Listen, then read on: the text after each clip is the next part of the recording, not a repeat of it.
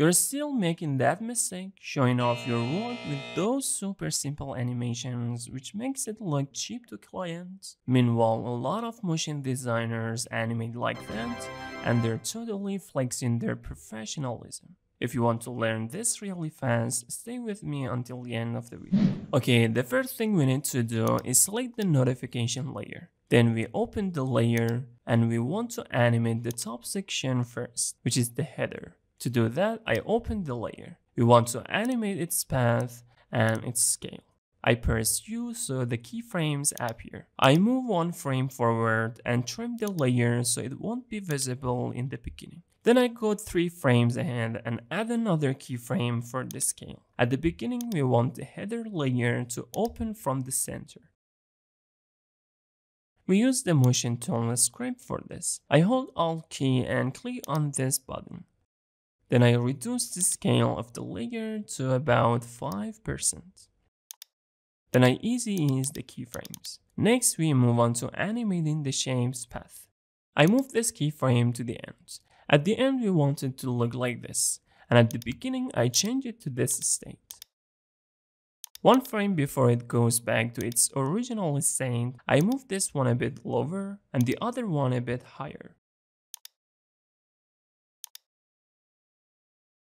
After doing that, we apply the bounce expression to the path. So when the layer goes back to its original form, it gets a nice bouncy feel. Okay, let me hide the frame layer for now so we can see the animation better.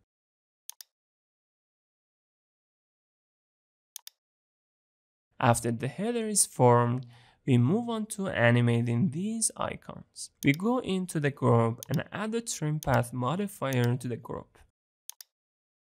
Here I set the end value to 0. 3 frames later, I set it to 100 so it starts drawing on. To make the lines animate one after another, I set this to individual.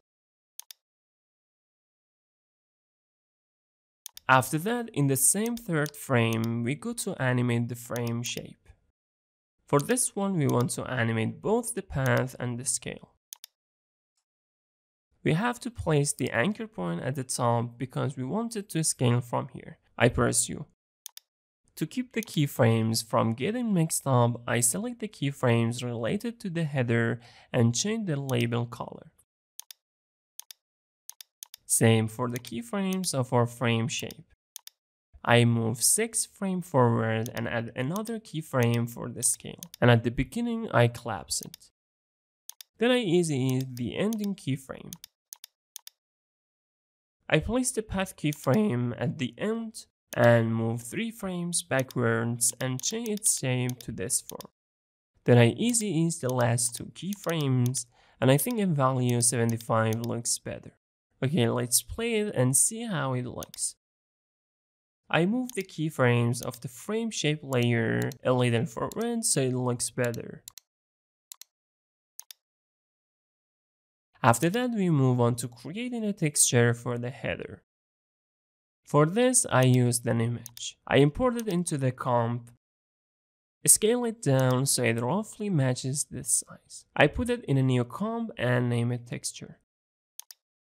I scale it a bit larger and animate its position however I want. Then I toggle hold the keyframes so the changes happen in the single frame. We go back to the main comp. Now I want to place the texture inside the shape of the header. For that, I make a duplicate of the notification layer. I delete the parts I don't need and keep only the header. And set the texture to alpha matte of the header. And align the texture with the rest of the layers. And scale it down a bit so it looks better. I can lower the opacity a little.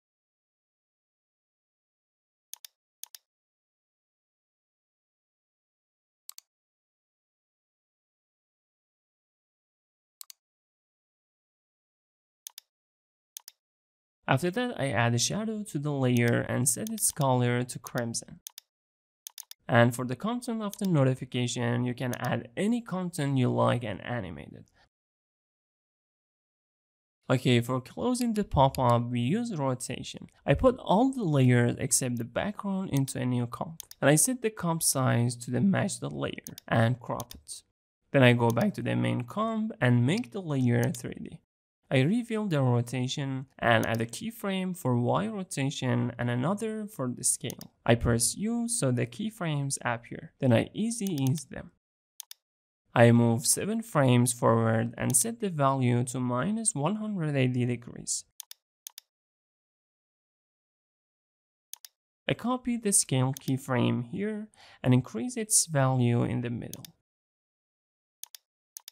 To avoid this bad luck, I reduce the spacing between the keyframes so the animation looks better. And in the frame where the back of the card is visible, I split the layer here.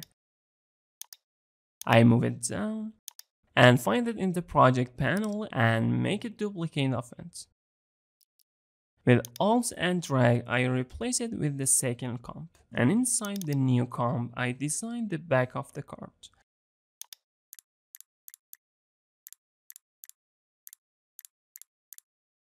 I don't need this layer, and I delete this one too, and set the texture to alpha matte for the whole notification. To keep the texture from affecting the shadow area, I duplicate the notification and remove the drop shadow on the lower layer. I go back to the main comp, and you can see that when it flips back, the back of pop-up is visible. In the end, I think reducing the scale of the layer will look better, maybe around 80. Same for the top part. And to make it more appealing, we can use the tint effect. I set the opacity to 50, and I add a keyframe for the amount. At the beginning it's 0, and at the end the layer fades out.